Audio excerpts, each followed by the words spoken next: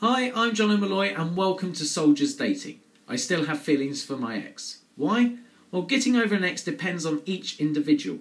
You may have ended a relationship years ago, but it's still possible that you have feelings for that person. This happens especially when you've created a deep connection with them and your past relationship was everything that you ever wanted. It's not easy to move on, yet nobody will be able to help you get over this apart from yourself. You know when you still have feelings for your ex, when you miss them and you think about the special moments that you had together. There's no getting away from this. You have created a real memory with a real person. The feeling will still linger if you have not learned to let go of this completely. It's also possible that you've not given yourself a chance to heal. Wounds created from a breakup won't heal easily unless you do something about it. Realising that you deserve to be happy is the first step towards moving on.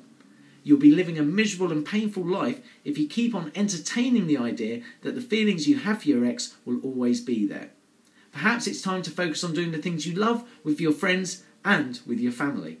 Most importantly, the reason why your relationship has to end is that there is someone out there who you can be happier with than your ex.